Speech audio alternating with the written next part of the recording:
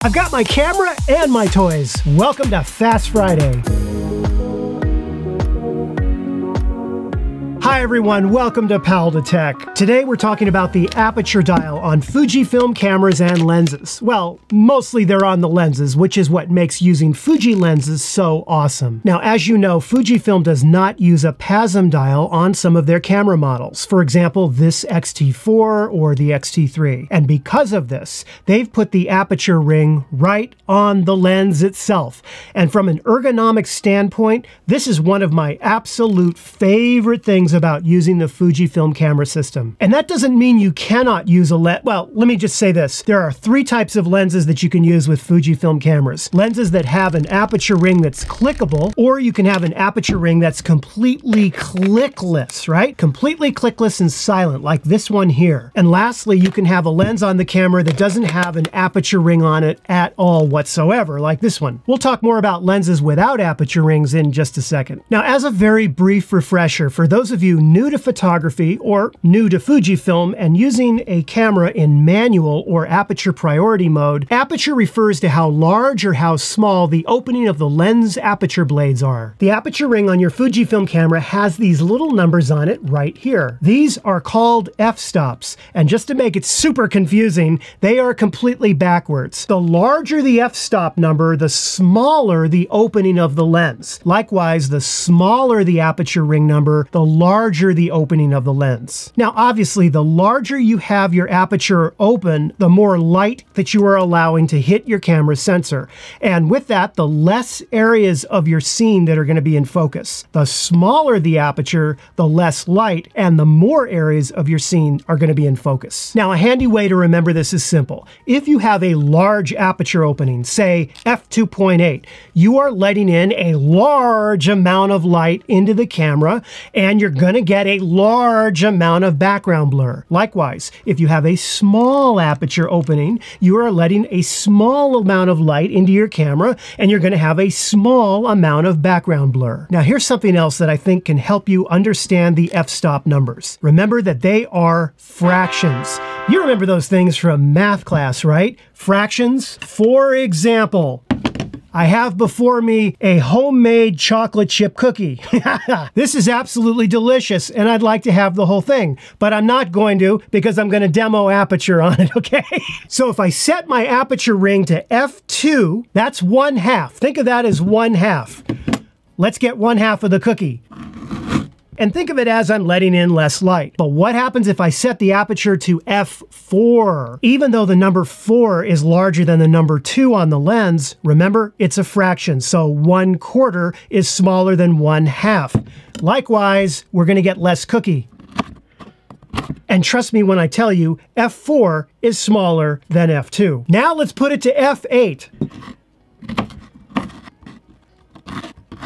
Now at f8, that is a much smaller amount of light we are letting hit the camera sensor. And that creates two problems. First, you'll have to increase the ISO.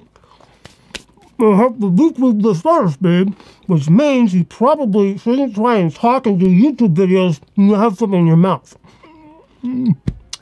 f8 never tasted so good. Now, on the Fujifilm camera system, to set your aperture, you simply rotate the dial to the desired f-stop. At this point, the camera will definitely use that aperture no matter what. And if you want the camera to choose your aperture for you, then simply put it into A for automatic. Now, remember that when you're setting a fixed aperture, you're doing so because you want to specifically control the amount of area of your scene that's in focus. For example, if I want more of Thanos in focus, I simply rotate my aperture down from f16 to f2, and you'll see that the background goes blurry. If I rotate it back to f16, more is in focus and less attention is on your foreground subject. Now, there's a little issue, or a quirk I'll call it, on Fujifilm cameras where you don't really get an easy way to see a preview of your depth of field.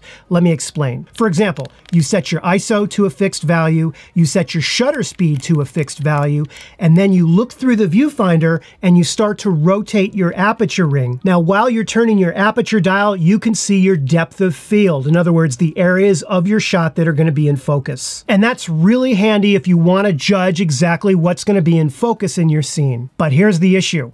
if you have your ISO dial set to A for automatic and you have your shutter speed set to A for automatic. If you set it like that and you go to rotate the aperture dial, watch what happens. I'm going to rotate the dial from f2 now back to f8, just like I did before. Have a look at this.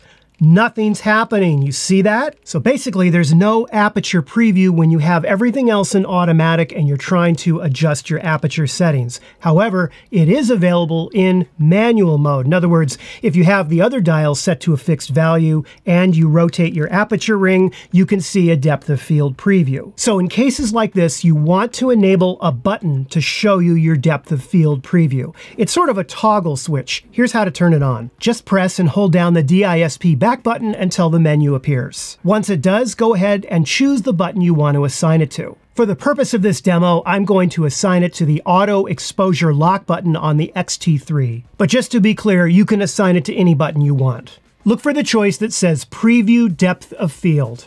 And you'll see that it looks like a little set of aperture blades. Okay, now, if you have everything in auto and you start to rotate your aperture ring, as I'm rotating it, look, nothing's happening. You see that just like before. Now I'm going to press the button that I assigned, and it functions like a toggle switch, so you don't need to hold it down. Just press it once, boom. And look at the upper left corner of the screen. You see that right there? Now when I turn the aperture ring, have a look at this. You see that? Now suppose you don't want to use the aperture ring on your lens and you instead want to control your aperture using the front command dial on the camera. All you need to do is set your aperture ring to A for automatic, and its button dial setting, aperture ring setting. You see that right there? It's normally set to auto. That's the default behavior. Change it to command. Now you can use the front command dial to change the aperture setting. If it's not working for you, try the following. Press and hold down the front command dial until you see this menu right here. And make sure that you've got aperture selected in the choice. And lastly, in the button dial setting area of the menu, you will see a grayed out section called aperture setting. You see that right there? It is always grayed out when you have any lens attached to your camera that already has an aperture ring on it. But what about lenses that don't have aperture rings, like this Viltrox 85mm? That is where this setting comes in handy. As soon as you put a lens on the camera that does not have an aperture ring, that setting will become active. You see that right there? And inside it, you have three choices: auto and manual, auto, or manual. These menu settings specifically control how the camera talks to the lens, and it uses the front command dial. If you have it set to auto plus manual, you have the most flexibility. When you go to take your shot, you can rotate the front command dial to change your aperture. You see that?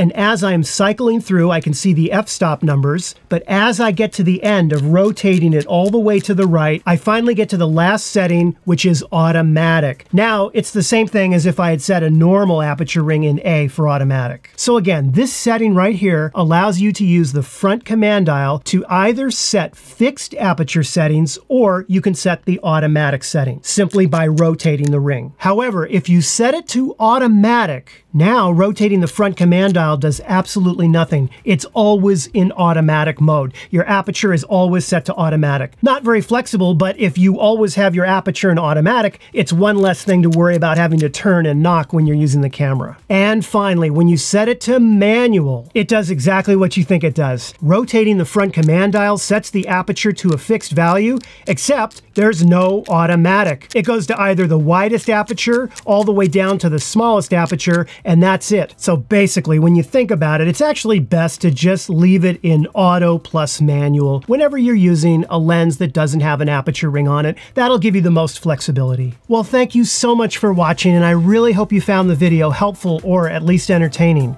And if you did, be sure to give it the like and subscribe. I'm going to be signing off now, but have a wonderful weekend, and I will catch you in a new video next week. Take care.